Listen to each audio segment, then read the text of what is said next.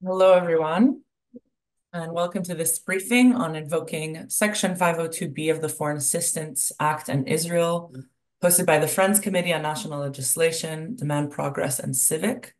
My name is Odelia Matter, and I'm the Program Assistant on Middle East Policy at FCNL, and I will be moderating the briefing today. It has been over 3 months since Hamas's brutal attack in Israel killed more than 1,200 people, and over 200 were taken hostage. Since then, Israel's airstrikes, ground incursion, and blockade in Gaza have killed over 23,000 Palestinians, more than 1% of the entire population of Gaza. We are also witnessing a severe humanitarian crisis in Gaza, wherein, according to the United Nations Global Food Insecurity Assessment, Gaza could reach the level of famine as early as February.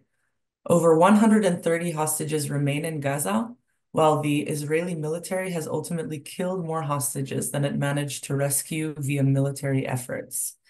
In addressing these devastating figures and the regional implications of this war, concerns have been raised amongst experts and on the Hill about Israel's military strategy and the role that US weapons are playing in civilian harm in Gaza. On December 15th, Senator Bernie Sanders introduced SRES 504, invoking Section 502BC of the Foreign Assistance Act, a rarely used oversight mechanism focusing on US arms sales and human rights. Today, this vote will come to the Senate floor. So I will note that this briefing will be recorded, but will be shut off for the Q&A portion.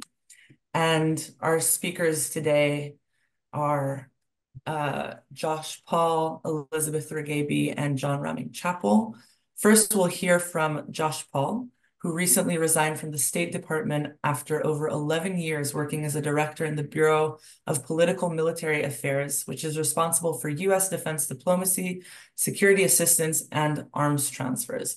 He previously worked on the security sector reform in both Iraq and the West Bank, and also worked on the Hill for Representative Steve Israel. Josh, could you tell us a bit about the Biden administration's general approach to Israel's operations in Gaza thus far, and how SRES 504 fits into what the US government is already doing? Yes, thank you. And good morning to everyone. It's good to see some familiar names from my old life attending this discussion. So I look forward to your questions. So President Biden's position and the administration's position on the conflict has really not changed significantly since day one. The US government, the administration remains committed to Israel's military operation, to Prime Minister Netanyahu's military operation in Gaza, and that continues to provide and enable it with unconditioned military support as much and as fast as is needed, as many of you will be aware. There has been, to be fair, some pushing behind the scenes.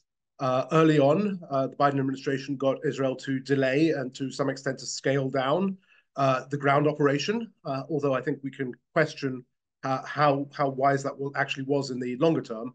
And the Biden administration is continuing, to be fair, to push for more precise operations that lead to fewer civilian casualties. But that doesn't mean a significant change in policy. It does mean a change in tone, but there has not been a change in policy. And I think that's unfortunate. We see that the Biden administration is pushing Israel, for example, to end its ground operation by the end of January, at least this phase of the ground operation. It's not clear if Israel is going to get there. And I think that is leading to some significant and mounting tensions between this administration and its Israeli counterparts. If you haven't seen it, I'm just dropping in the chat there a link to an Axios article from a few days ago describing some of those tensions. And I think in that context, I'm not going to say that the Biden administration would in any way welcome this resolution, but it does actually make it a bit easier for them in the sense that it adds pressure without actually changing anything in this significant policy in the short term. So I would note that. So let's talk about this resolution from Senator Sanders, which requests several types of information in a report from the administration. What kind of information does the US government actually collect in circumstances like this?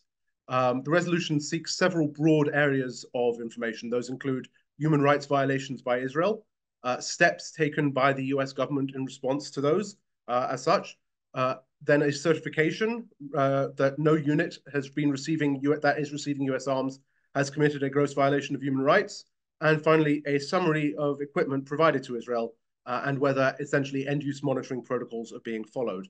I do want to say at the top that if a senator, for example, does not believe that Israel has committed any human rights violations of the types described in this resolution, then they should have no problem with supporting this resolution, because of course that is what the department will report. So I just wanted to lay that out there for what it's worth. So let's talk about those areas of request. So to the extent that such violations may occur, you can assume that the US government does collect information on those and does so really in four main ways. The first is through the Israel Lehi Vetting Forum, which, as many of you know, works unlike the way we do human rights vetting for almost everyone else in the world. And we can talk more about those processes in detail if you like. But the Israel Lehi Vetting Forum collects information mainly from open sources, such as NGOs, and it then assesses those for credibility. So it's not that every report of a potential violation would get assessed within the Israel Lehi Vetting Forum. It's just those that the forum believes are likely to be credible. The second, and this is a new one, is the Civilian Harm Implementation Response Guidelines. Again, as many of you will be aware, there was an old act that went out, a cable to all embassies and posts back in August that created this process. And this process is intended to collect information about incidents of civilian harm resulting from US origin weaponry. That process has, I understand, started to collect information probably since early to mid-November timeframe is when it began to actually look at this situation in Gaza. So that will be another source. A third source, of course, is intelligence community reporting. And here we can talk about the report referenced by CNN that in December that assessed that over 50% of bombs dropped by Israel in Gaza were not precision guided, i.e. were dumb bombs. And then, of course, the fourth source of information the State Department will certainly have is diplomatic reporting.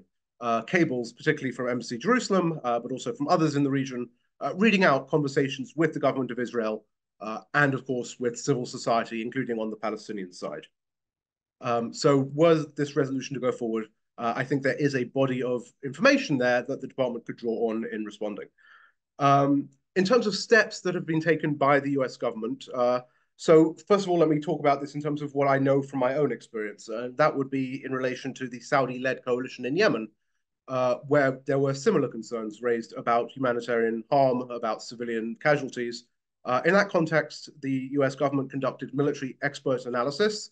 It conducted outreach to the Saudi-led coalition from the command levels all the way down to the unit levels to assess causes of civilian harm and to identify steps for mitigation.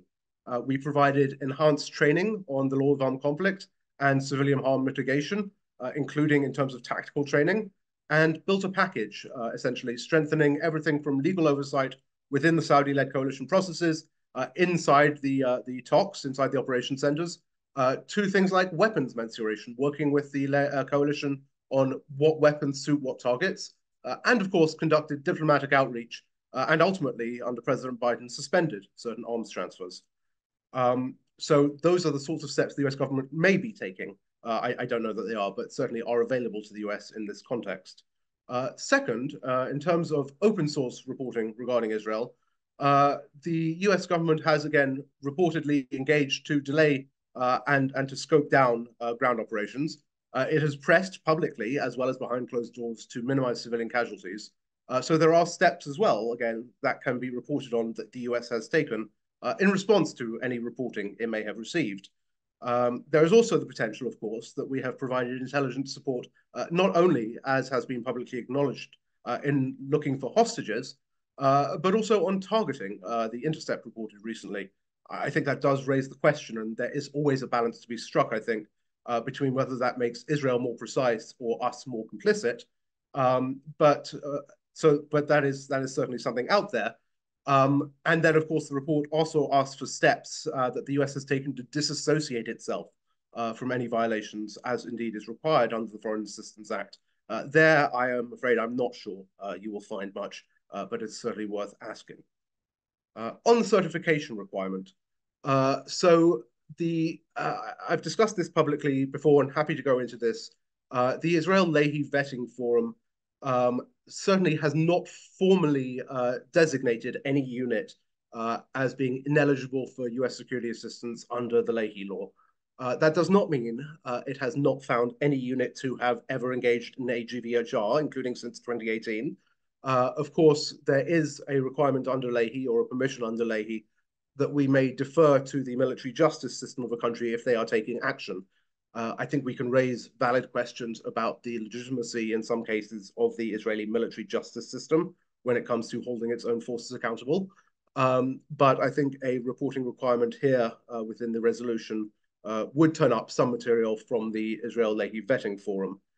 It may also turn up, as it requires, an official description of the processes used to come to those determinations. And I think that would be helpful. There is a memorandum of understanding that exists that lays out the ILDF framework. And I think it would be useful to you in assessing the department's report to understand the framework that it uses for vetting of Israeli forces. And you'll probably get something along those lines. Two more things. The resolution also calls for a summary and a list of weapons and munitions provided to Israel. I understand many offices and committees have been pressing for this. Those of you on Senate Foreign Relations Committee staff may have seen the list the administration is providing on a regular basis at a classified level. That's, of course, unlike the biweekly list that we provided, or I say we, that the administration provides on Ukraine, which is provided at an SBU level. And my understanding as well is that the list that some of you may have access to that is classified is not a complete list. It includes FMS authorizations, DCS authorizations, FMS deliveries to some extent, but it does not include, of course, DCS deliveries, and nor does it include, to the best of my understanding, transfers from Warsaw, for which the accounting is done on the back end, and CENTCOM, I think, is scrambling to keep up with.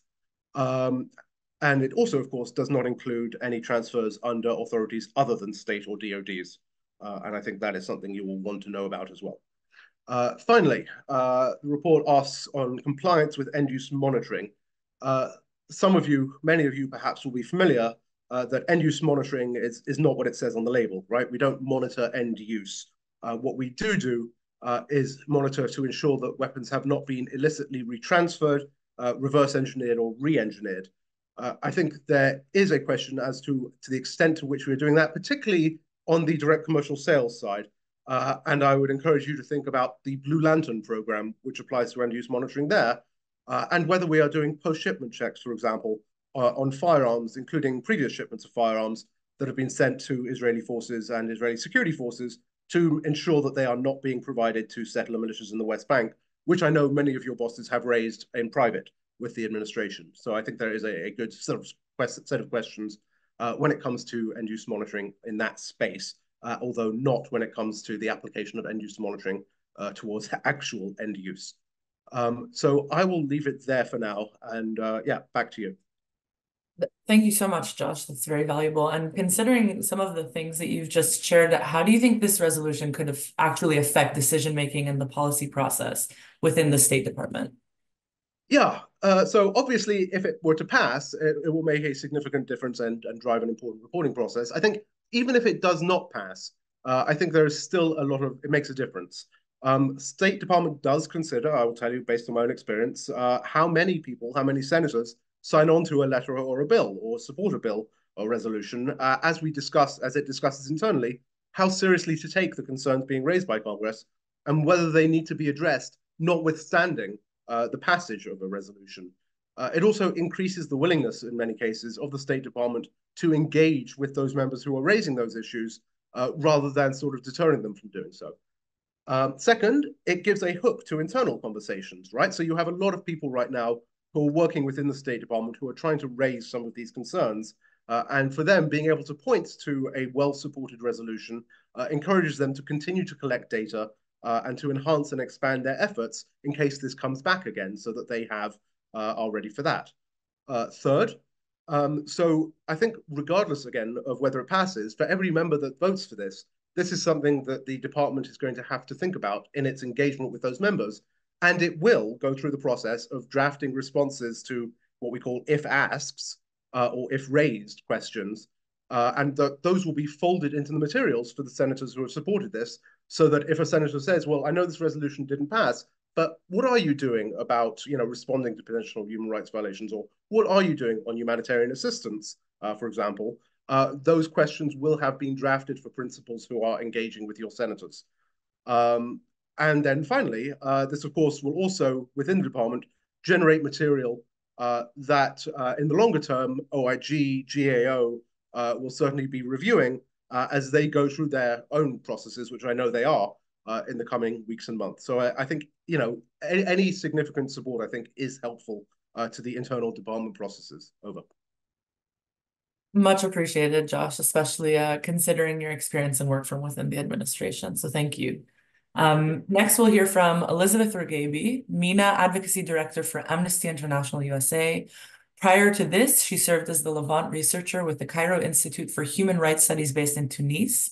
Elizabeth has conducted human rights advocacy on the MENA region at the United Nations, European Union, and before national governments in close collaboration with local civil society organizations across the Middle East and North Africa. So Elizabeth, Amnesty International has been documenting civilian harm and possible international law violations in Israel's operations in Gaza. Can you speak about some of your findings regarding the use of U.S. weapons in civilian harm incidents in Gaza and how your documentation relates to SRES 504? Thank you, Odelia. So Amnesty International has been conducting independent investigations into violations of international humanitarian and human rights law by all parties within Israel and the occupied Palestinian territories for decades. With respect to our research, our teams conduct field and remote research, collecting multiple firsthand testimonies and other evidence of violations. This also includes digital investigations of specific incidents, verifying and analyzing photographic and video material of potential violations, as well as remote sensing data such as satellite imagery.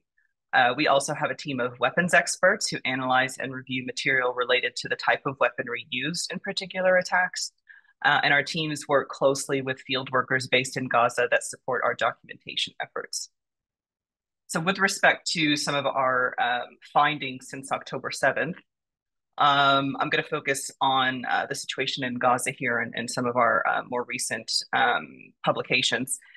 So with respect to Gaza, Palestinians in Gaza have endured a staggering scale of death and destruction, with more than 24,000 Palestinians killed in just over 3 months, and a further 10,000 missing under the rubble, presumed to be dead. It is within this context that Amnesty has issued findings on several Israeli airstrikes, with investigations ongoing into dozens more. On December 5th, Amnesty issued its findings from a new investigation into 2 unlawful and deadly airstrikes on homes full of civilians in Gaza. In these 2 cases, our researchers found fragments of US-made joint direct attack munitions, otherwise known as JDAMs, in the rubble of the 2 destroyed homes. Photos of the metal fragments from the weapons clearly show the stamped codes associated with JDAMs and Boeing, the manufacturer in this instance. In these 2 attacks, 43 civilians were killed from the Al-Najjar and Al-Mu'aydaq families, including 19 children, 14 women, and 10 men. In both cases, the survivors said that they'd been given no warning of an imminent strike in advance, and Amnesty did not find any indication that there were military objectives in the area or that the people in the homes were legitimate military targets. As evidenced by these 2 instances, US-made weapons have facilitated the killing of extended Palestinian families, and Amnesty is calling for these attacks to be investigated as war crimes. The fact that US-made munitions are being used by the Israeli military in unlawful attacks on civilians should be a wake-up call. This report by Amnesty from December 5th also builds on prior findings regarding several other Israeli airstrikes since October 7th that were found to be unlawful and indiscriminate, which have caused mass civilian casualties, and that we have also called to be investigated as war crimes. Among these several attacks, these have included strikes on homes, residential buildings, a refugee camp, a church, and a public market. Similarly, in these cases, Amnesty International did not find indications that there were any military objectives or targets at the sites. However, in these cases that I'm mentioning within this section, Amnesty was not able to identify the exact type or origin of the munitions used. So with respect to Amnesty's findings over the last 3 months or so, we have found that the ongoing Israeli airstrikes form part of a longstanding pattern of reckless attacks by Israeli forces that strike civilian objects, and that this is also consistent with patterns that Amnesty had documented in prior conflicts, including 2008, 2009, 2014, and 2021, with respect to Israeli military offensives in Gaza. And so just to underscore with the scale of destruction that we've been seeing, the pattern of indiscriminate attacks against civilians and civilian objects, I would just underscore that there is nowhere safe to go for Gaza's more than 2 million population. In closing, these facts underscore the urgent need for senators to exercise congressional oversight and vote in favor of SRES 504 this afternoon. It is critically important that the U.S. is conducting the necessary assessments into any and all violations of human rights by the Israeli authorities, and having a report mandated from the State Department would be an important step in doing so. The United States has a responsibility to ensure weapons and other military support it provides to any foreign government, including the Israeli government, are not used in violation of U.S. or international law. Thank you. Elizabeth, thank you so much. And I'd also like to ask if there are other types of violations that Amnesty International is tracking at the moment. Sure. So Amnesty has been tracking a number of violations by all parties throughout this period.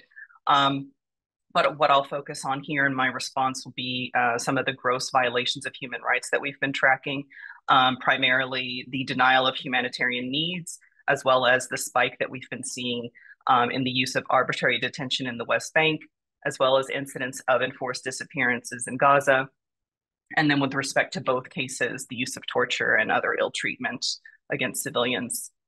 So with respect to the humanitarian situation, due to the ongoing 16-year unlawful air, land, and sea blockade, the Gaza Strip has long been in a perpetual human-made humanitarian crisis.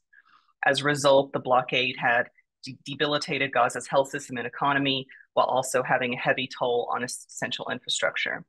This brings us to October 9th, when the Israeli Minister of Defense ordered a complete siege on Gaza, which included the cutting off of the supply of food, water, fuel, and electricity to its more than 2 million population. In the 3 months since, this policy has plunged Gaza into a humanitarian catastrophe by inflicting unfathomable levels of suffering and putting the very survival of civilians in Gaza at risk. The UN has reiterated warnings of the risk of famine in Gaza, which would further compound the humanitarian catastrophe, as sick people are more likely to succumb to starvation and starving people are more vulnerable to disease. Moreover, the World Health Organization has warned that the conflict has damaged or destroyed essential water, sanitation, health infrastructure, limiting the capacity to treat severe malnutrition and infectious disease outbreaks. Aid agencies and humanitarian organizations have also continued to reiterate that the amount of aid being allowed in through the Rafah and Kerem Shalom crossings is insufficient given the scale of the need currently. And moreover, that their staff are working in extremely difficult and dangerous conditions that make it very difficult to access all areas of Gaza where relief is urgently needed. So with respect to Amnesty, we've concluded that this constitutes deliberate denial of humanitarian aid and the destruction of the basis for living in Gaza. And I would just reiterate here that collective punishment of a civilian population is a war crime, as is using starvation of civilians as a weapon of war. Secondly, Amnesty has also been monitoring, as I'd mentioned, the spike in arbitrary detention and enforced disappearance of Palestinians.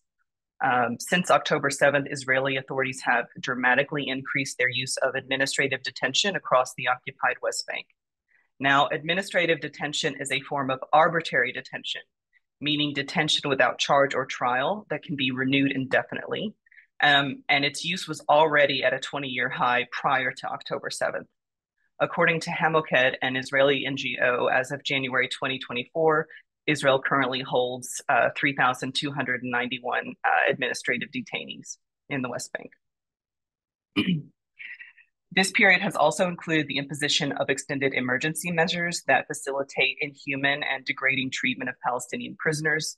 The Israeli authorities have also failed to investigate incidents of torture and death in custody.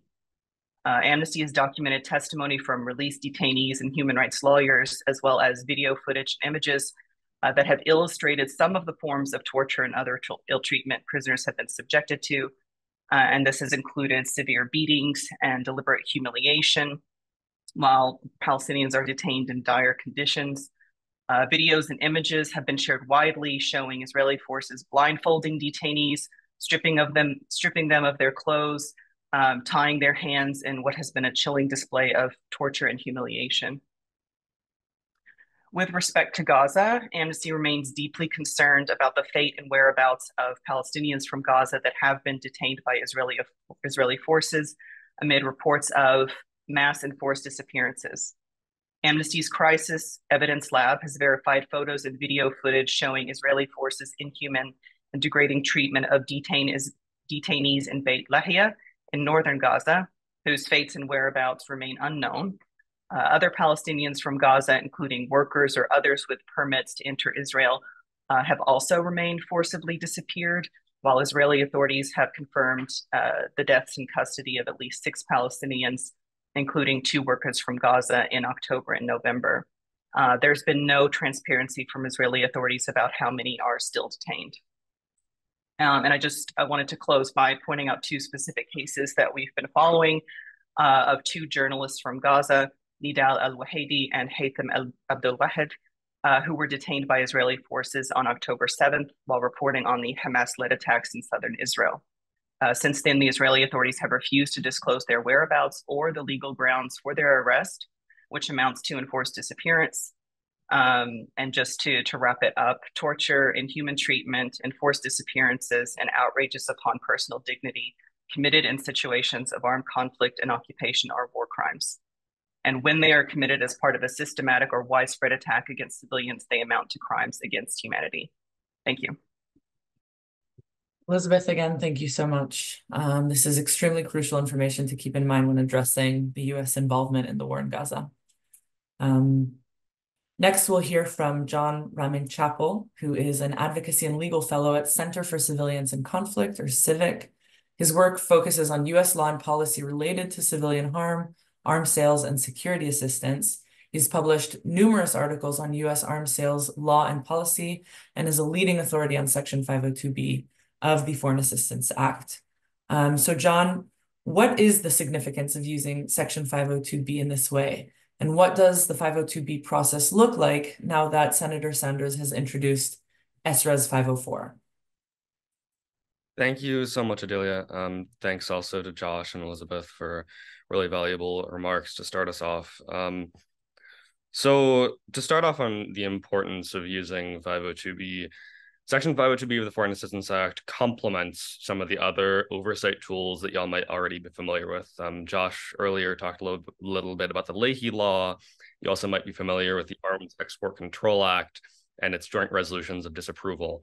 And I wanted to quickly address why this resolution and Section 502B more generally gets at issues that aren't covered by other mechanisms.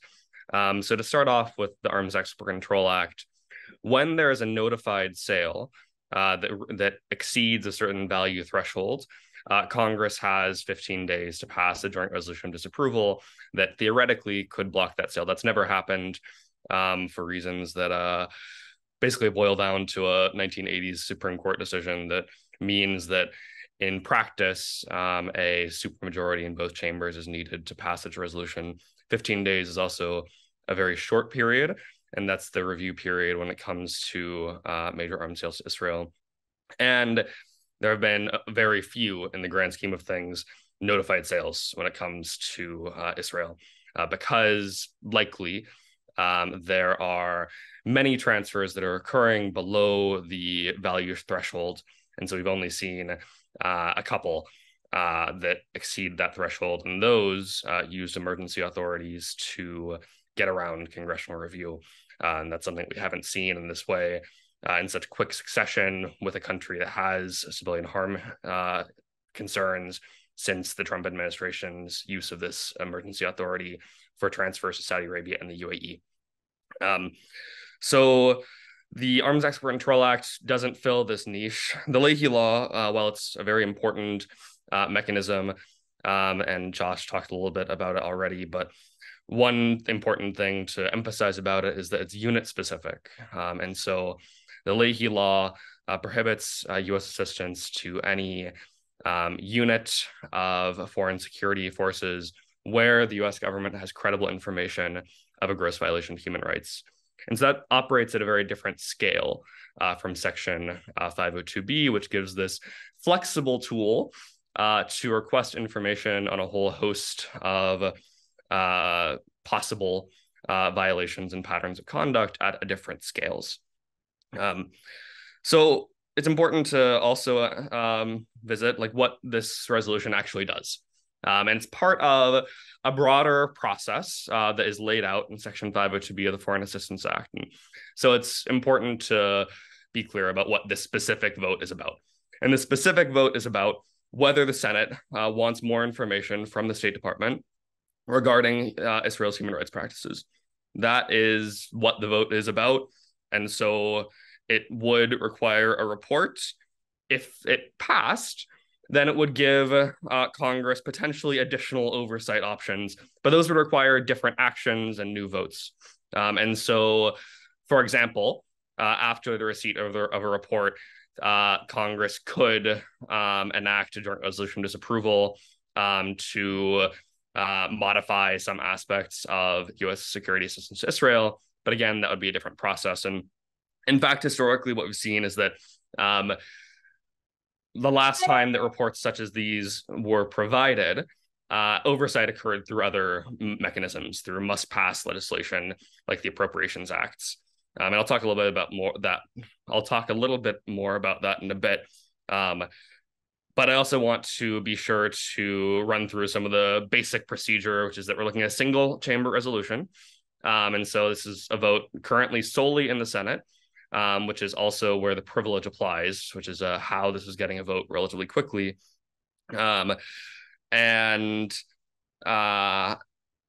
Because it's a single chamber resolution, it won't go to the House, and it also will not go to the president for signature or veto, which creates different opportunities than would come up through other more standard legislative vehicles. And so the other thing that I wanted to bring up is that when Congress passed Section 502B of the Foreign Assistance Act in 1976, it was during the Kissinger era, and they created an enforcement mechanism to ensure that reports would be provided. And indeed, reports were provided when they were requested in 1976. And so there's a provision that would automatically pause the delivery of security assistance to the target country after 30 days if a report's not provided.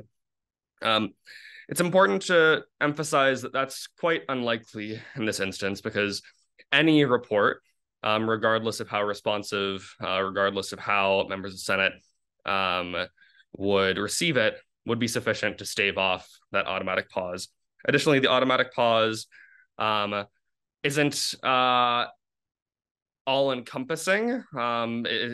The technicalities of how security assistance is defined in Section 502BD is quite important. And based on some recent research, it appears that even if there was an automatic pause, that certain forms of Iron Dome assistance would not be implicated, which is quite interesting and speaks to the unusual structure of U.S. assistance to Israel.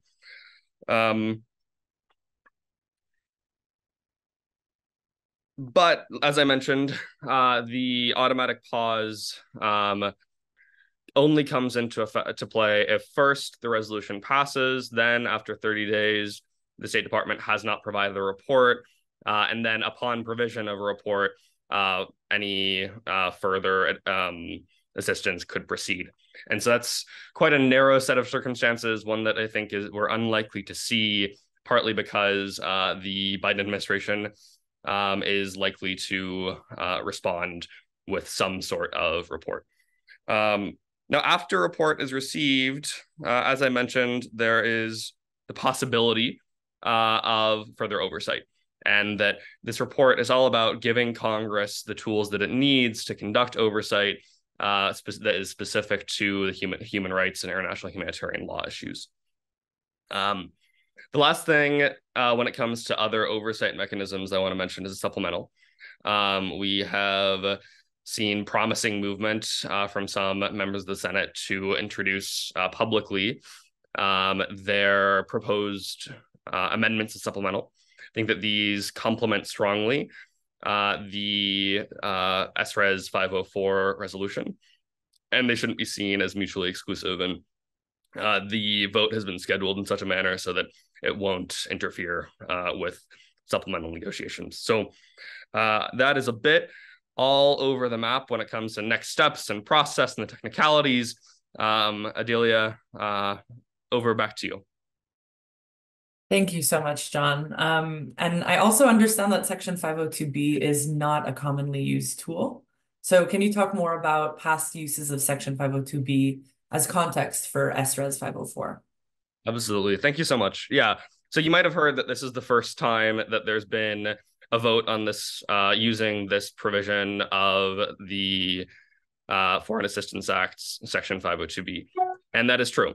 There hasn't previously been a vote using this particular mechanism.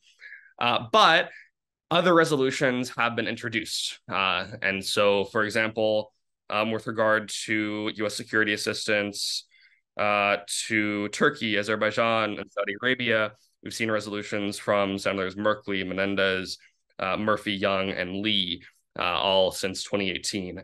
There was a bit of a decline in the in recognition and familiarity with Section 502B from the 1980s onwards. Part of that was because of a lot of resistance from the Reagan administration to implementing certain parts of Section 502B.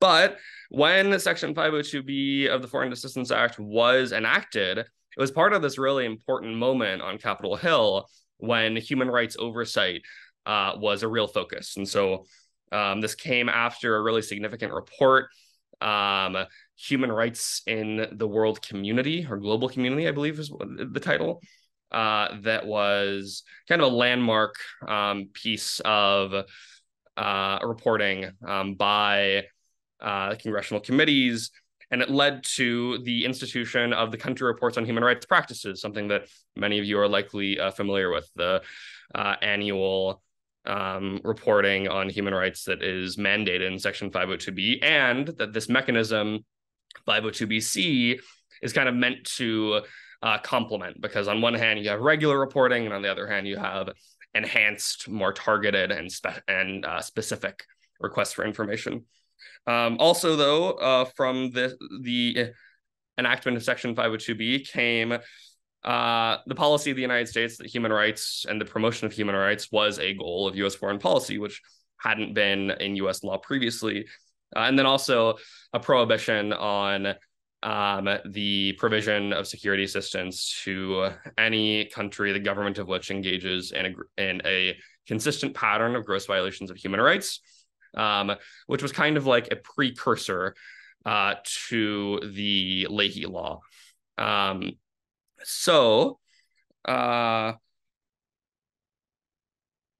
In 1976, using Section 502B, I kind of alluded to this earlier, the Congress, through what was then the House International Relations Committee, requested reports pursuant to Section 502BC for Argentina, Haiti, Indonesia, Iran, Peru, and the Philippines. And then none of those resulted in joint resolutions of disapproval, which is possible under the process, but rather oversight happened through other ways. And so, for example, the Kennedy-Humphrey Amendment for Argentina was a quick follow-up to the results of the reports, and it was after Senator Humphrey said that the report was about as exciting as a mouthful of sawdust, if I remember correctly. And so this speaks to the options that Congress has under Section 502B. And this is a significant moment, the first time invoking the resolution aspect and the vote on a resolution since the enactment of the act in 1976. But we've seen a lot of increased interest in this human rights oversight tool since 2018. So that's what I'll end with for now. Thank you again to the organizers and my co-panelists. I think it's been a great discussion, and we've reached the final portion of this briefing. So I'll ask each speaker to provide 60-second closing words in the order of speakers. So let's start with Josh, then John, then Elizabeth. Yeah, thank you. So again, I think this resolution is an important messaging tool that essentially provides the Biden administration with another quiver in its another arrow in its quiver, rather, as it engages with Israel in trying to push them in a better direction. It doesn't, assuming it doesn't pass, it still provides that effective tool and messaging that says, look, things are going to have to change. And I think that that's in everyone's interest, including the Biden administration's own interest. Over. Thank you. Thank you, Elizabeth. Thank you. I think my message is pretty simple. Amnesty urges senators to please vote yes on SRES 504. It's critically important in this moment, given the unprecedented levels of civilian casualties that we're seeing, the destruction of civilian infrastructure, and the worsening humanitarian situation on the ground. All we're asking for here is a report from the State Department into the situation so that Congress can conduct its oversight role. So yes, we strongly urge senators to vote yes, and it's a critically important moment. Thank you. Thank you, Elizabeth. John. I think the urgency here can't be overstated. For tens of thousands of people in Gaza, it's already too late. The reverberating impacts of the widespread use of explosive weapons in one of the most densely populated areas on Earth will be felt for decades. And the United States has contributed to the devastation that we're seeing significantly. As I said, it's already too late for tens of thousands of people. I think the least that the U.S. Congress could do at this juncture is request a report, get more information, and as quickly as possible move forward with basic human rights oversight. Thank you. Could not agree more with the three of you. So thank you again to our speakers, and thank you all so much for coming and attending. Keep an eye out for a follow-up email with a recording of this briefing and further resources. And if you have any follow-up questions, including perhaps means of contacting speakers, you can reach out to Kayvon at demandprogress.org. That is Kayvon, C-A-V-A-N, at demandprogress.org. Again, thank you so much. Thank you.